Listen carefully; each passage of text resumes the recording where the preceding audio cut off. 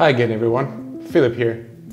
I've been getting some questions about accounts on the Reef Chain, so I've decided to make a quick tutorial explaining what accounts in the Reef Chain are, how you can create one, and what you can do with it. An account on the Reef Chain is basically an array of letters and numbers called an address, which is unique for every user. It has a public key that is publicly available and a private key which only you should ever know and not share with anyone.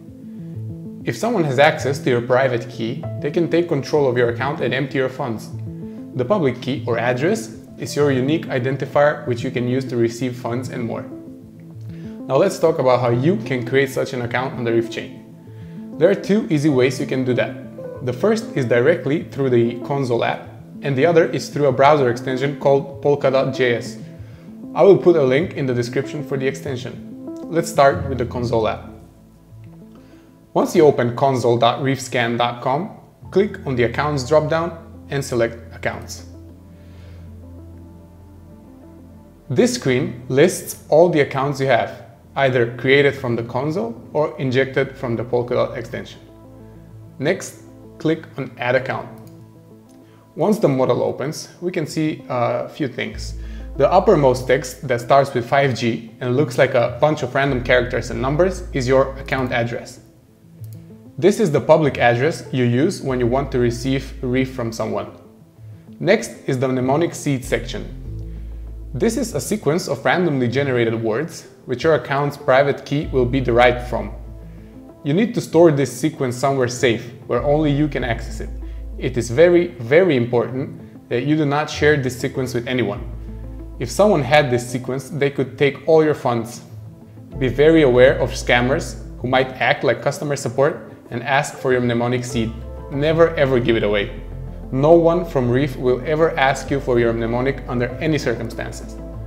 We've had actually a couple of users fall victim to this type of scam, and unfortunately, if you give your mnemonic seed to anyone, there's nothing we can do about it. So I can't stress it enough, keep this safe. Okay, now that you've safely stored the mnemonic, select the checkbox and click Next.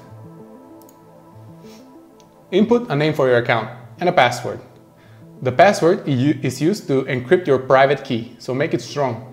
If you lose your account for some reason, you can recover it using this password. It is also used for signing transactions such as sending Reef, bonding, nominating, and staking. So let's add the required data and then click Next. Once you click Next, on the final screen, you just need to click Save. Clicking Save will create your account and generate a backup file, which you can use to restore your account. And that's it. You now have a non-external account on the Reef Chain. You can send, receive, stake, and nominate with it by using your public key and the password you've just entered to sign these transactions. Inside the list, you can see your name, the type, tags, and number of transactions you've made, as well as balances. The type is SR25519, which just means that it is the cryptography protocol used to generate the private key.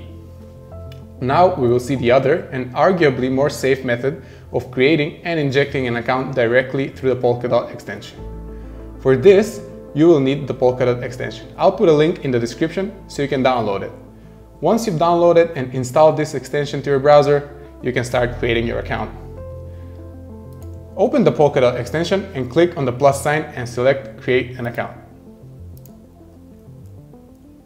The sequence is very similar to what we did before. You have your public key and the mnemonic seed. Again, store it safely. Once you've done that, select the checkbox and click Next. Now you can select where you'd like to use this account. Click on the drop-down and select Reef Mainnet. Add a name and a password.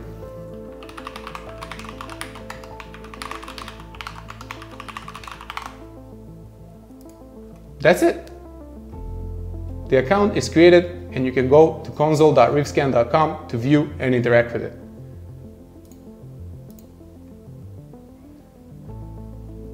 There we go. You will also notice that the type now says injected. That means that the console interacts with the Polkadot extension successfully and can read your account from there.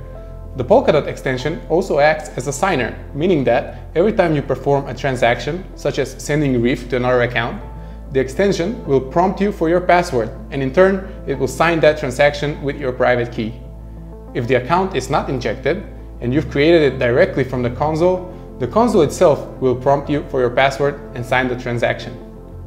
Lastly, I would like to tell you about the concept of controller and stash accounts. When you want to make a transaction on the Reef Chain, you will need to select which account to sign this transaction from.